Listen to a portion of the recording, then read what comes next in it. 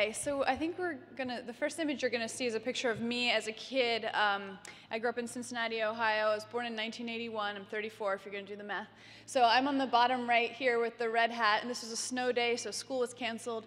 And these are all our friends, you know, from the street. We had kind of what you would describe now as a free-range childhood, a street with a bunch of kids on it, and we went out and did our own thing, came home when the streetlights came on. Yeah. Kind of old school, you would describe it. Nowadays, if you pay attention to the media, childhood is described as this time where kids are, you know, addicted to video games, they're overweight, they're undereducated, and if they're not, then they're overprotected by their uptight helicopter parents. That's sort of how things are presented. But of course, I know that doesn't have to be the case, and probably you know as well, that kids are as smart and funny and weird and crazy and fun and creative as they've ever been. So how can we kind of like nurture this reality as opposed to the previous reality that we see perpetuated in the media a lot? I started thinking about this when I heard about something called the Imagination Playground back in 2010. The Imagination Playground opened in New York City, and it had two sort of essential qualities. And one of them was it featured loose parts. So instead of apparatus that are bolted to the ground, they had these big, beautiful foam blocks that kids could move around and play with, build with. And a loose part is essentially a thing that can be anything. And it really expanded the play opportunities for the children who were playing there. And loose parts are, they don't have to be beautiful design objects though, of course, right? So the loose parts that we played with as kids were sticks, rope, crap from the garage, basically anything you can kind of get your hands on and turn and incorporate into the game that you create in your imagination. So I learned that this idea was actually, the Imagination Playground was inspired by something called an adventure playground, which has a long history in the UK. And an adventure playground is basically a preserved habitat for children, like a place where they can do whatever they want. And these places, there's hundreds of them throughout the UK and other places, have been around since the Second World War, when children were observed flocking to bombed out rubble and, you know, sort of occupying those spaces and making them their own. So some clever adults were like, well, look, if this is what you want to play with and where you want to play, then we'll give you your own junk site while we rebuild the building that used to be here. And in these play sites that were developed were staff of adults called play workers who essentially maintain the space and support the kids in what they're doing, whether that means testing out the weird apparatus that they built or sort of standing by while kids do their thing. So I got to visit the Land Adventure Playground, which is affectionately considered a junk playground. And you can see there's lots of loose parts here, so tires, bikes. Sometimes you see things that are familiar. There's water, there's rocks, there's fallen leaves and sticks.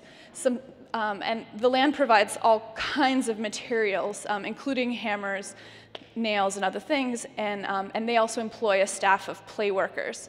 So the play workers are there not to come up with games for the kids to play, but basically to lock up at night and provide the materials that the kids want. So if they're like, we want to build a fort, it's like, okay, well then I'll go dumpster diving and find you some pallets, and then you can. So here is Luke in the blue shirt. He's not needed by the kids. They haven't asked for his help or anything of him, so he's just kind of chilling, making himself available, keeping a passive eye while the kids hang out at the fire pit and sit on a decrepit old mattress. But there are other times when he is more incorporated in the play. For example, here, when he said about this incident, he said, I don't know where she got that, but as soon as I saw it, I knew exactly where I was going. So he's very patient, well-trained, effective play worker. So I would venture to guess, you know, if you give children permission to do whatever they want, they're going to do something that's going to freak you out, basically, and you have to kind of be prepared for that. And I would venture to guess that of the people in this room, at least a majority, if not everyone, had an experience playing with fire as a child, whether it was blowing out birthday candles or melting your shoes at a campfire or blowing stuff up outside of the watchful eye of your parents, or knew someone who did that.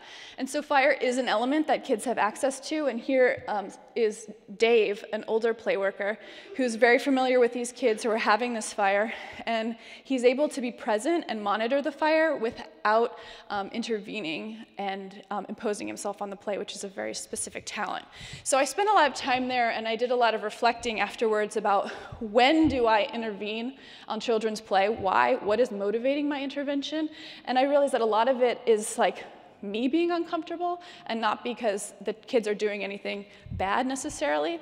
So my time with play workers came back to haunt me when these two kids I was driving with them, friends of ours, and they popped up from the back seat and with these 2 boxes of matches, and just like Luke, I don't know where the matches came from, but I knew exactly what was about to happen.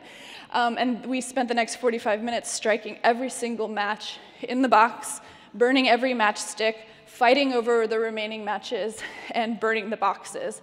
And I really used it as an opportunity to channel my inner play worker, and I kept my hands in my pockets, and I bit my tongue unless I was specifically engaged by the kids. And it was a really interesting experience for me. And then we went on to, once the matches were gone, went on to something that actually does freak me out, and that's playing on a frozen pond. I'm not from around here, and it totally is terrifying. But they had a very playful afternoon, and I had a very reflective afternoon, sort of considering what was motivating my interventions. And in doing so, I hope that I was able to sort of narrow the gap between the childhood experiences that I remember so fondly and the ones that kids today sort of are experiencing. So, childhood is a universal experience, and I've noticed that the more I keep my hands in my pockets, the more enriching things become for everyone. So thank you.